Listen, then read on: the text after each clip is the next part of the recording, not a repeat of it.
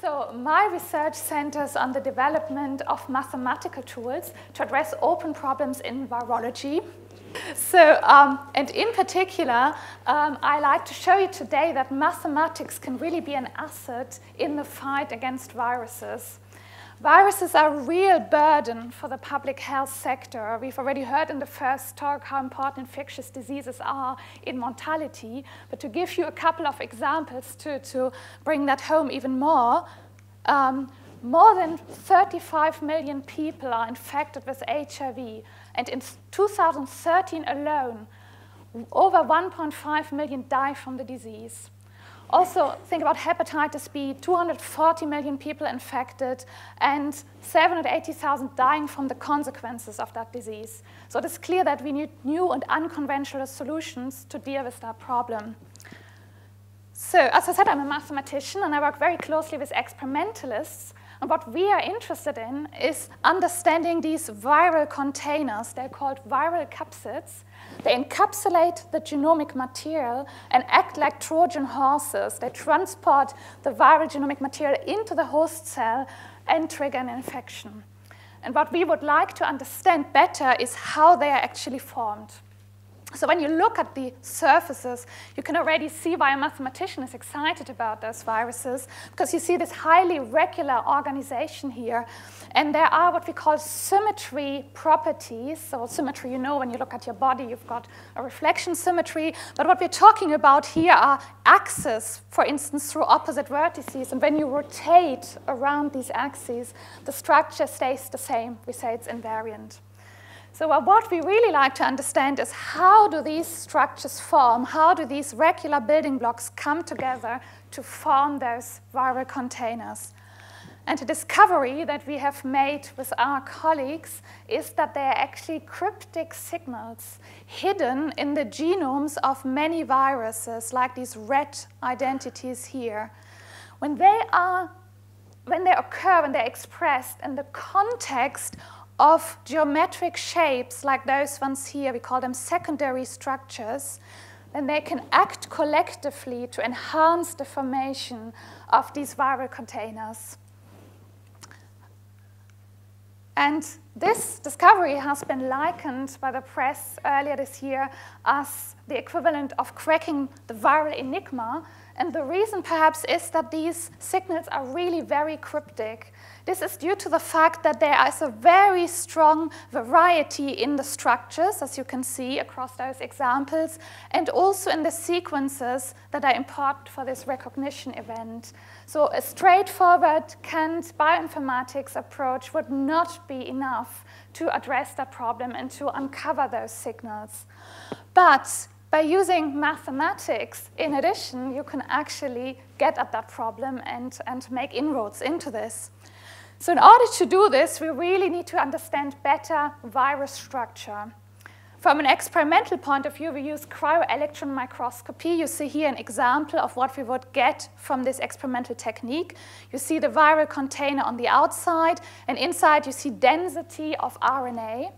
And what is really critical to understand is how this RNA is organized.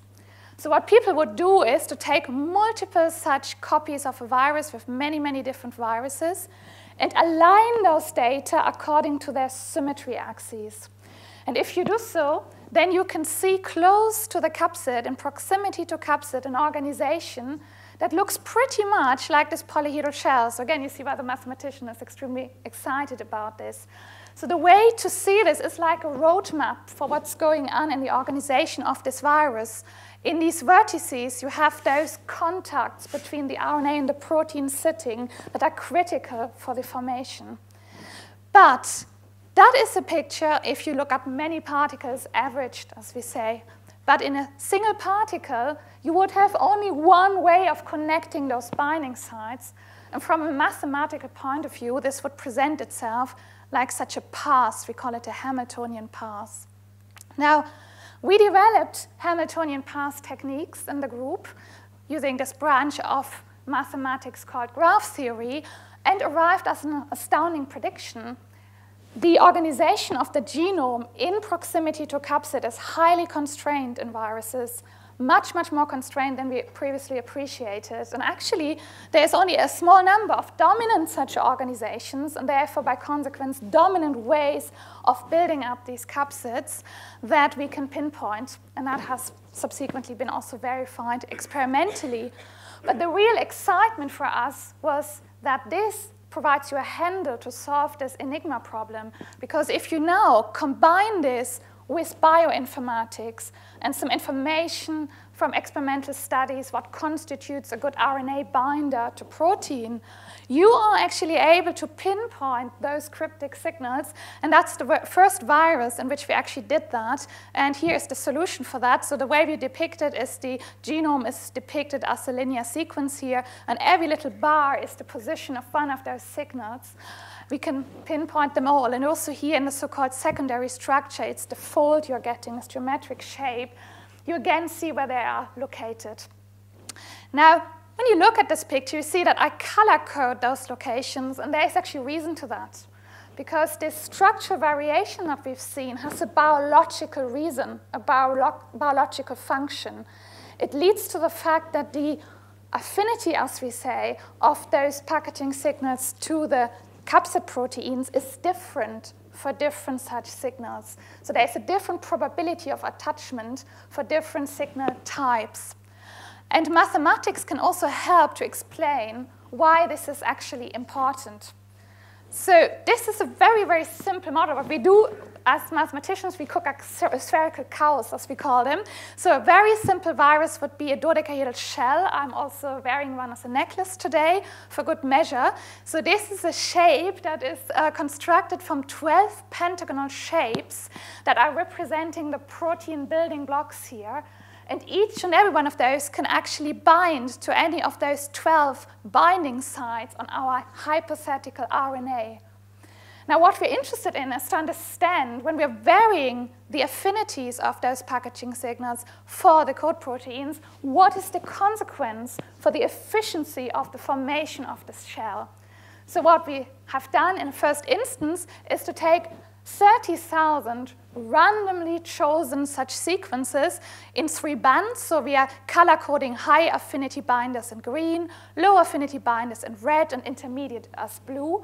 And we assess their respective ability to efficiently form these containers. And the first thing you see is that there is actually quite a wide spread. So the x-axis is the efficiency of formation, and on the y-axis you count how many have that respective efficiency. And you see actually that it varies quite strongly between almost 100% to, on the other end of the spectrum, just above 70%. Now, in a real viral infection, you don't have viruses assembling in isolation. In particular, they would assemble against the backdrop of these cellular competitor RNAs that can also be encapsulated. So we actually run that experiment in the computer in competition, and you see something that is surprising at first, because you see that these cellular RNAs, these competitor RNAs, are much, much more efficient than the viral ones in producing viable particles. So that obviously can't be right, because in a real viral infection, this process is very efficient. But inspired by seminal work by Eugen, who was a very important person in this area on viral life cycles, we realized that there are other features of the overall process that are very important here. And one of them is the fact that capsid protein is actually not readily available. You don't have all these pentagons all at once available in this process. They are getting synthesized gradually.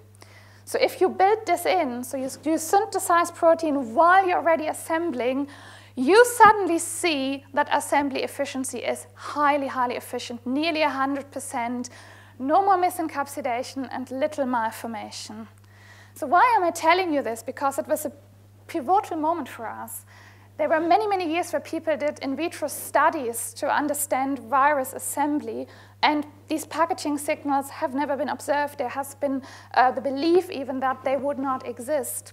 But actually, if you carry out experiments in the presence of such a protein rump, they suddenly present themselves. And our colleague, Peter Stockley, with whom we are working closely on this work, actually carried out such experiments, and he was then able to show for the first time that these packaging signals are actually important cooperatively. Their spacings, their shapes, all of that is important to achieve this high efficiency in assembly. Now, that is really important for us because it helps us to get at this mechanism. And this mechanism I would like to liken with a self-packing suitcase. I really wanted to show you this because I absolutely like this analogy. You can forget everything I've said and just remember the self-packing suitcase, because indeed, as my colleague says, when viral RNAs and viral proteins are mixed together, the proteins leap onto the RNA and fold it up neatly. It is as if the suitcase and the contents pack themselves. So that's really what's going on here. We've got. But we're really excited about this also from the point of view of drug therapy, because it opens up new avenues for us. We have used our modeling context to assess what happens when you target selected groups of those packaging signal sites with a drug. And you can see that dependent on the drug concentration, you get various levels of malformations and misencapsulation, which suggests that this should be a good avenue for drug design. And indeed, this is not just a theoretical exercise. Peter has shown in the lab that a licensed drug can actually bind to such RNA structures and inhibit virus assembly both in vitro and in vivo, and ultimately ablate it all together. So this means that we have actually jointly discovered a new drug target, and the University of York has filed a patent together with the universities of Leeds and Helsinki, where all the experimental colleagues are who have been involved in this work.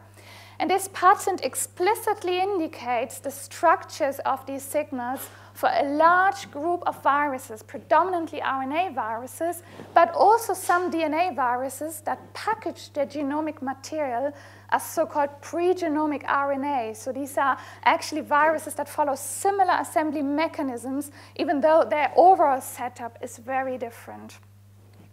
So we're very excited about following this up at the moment and then talking to industry to take this further.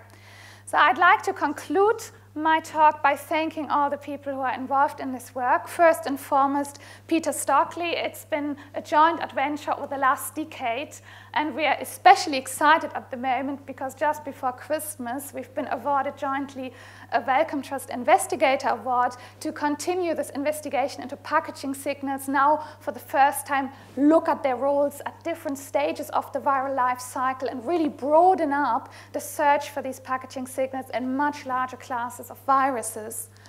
And my very special thanks go to my wonderful team. They are spreading expertise from mathematics, bioinformatics, biophysics, the very vibrant atmosphere. And I would like to thank specifically Eric Dijkman. He started off as a postdoc in my group, but is now a lecturer here in York, and we are continuing this work on this project together. And finally, none of this would have been possible without generous funding from a number of funding bodies, in particular the Leverhulme Trust, the Wellcome Trust, EPSSC, and BBSSC. Thank you.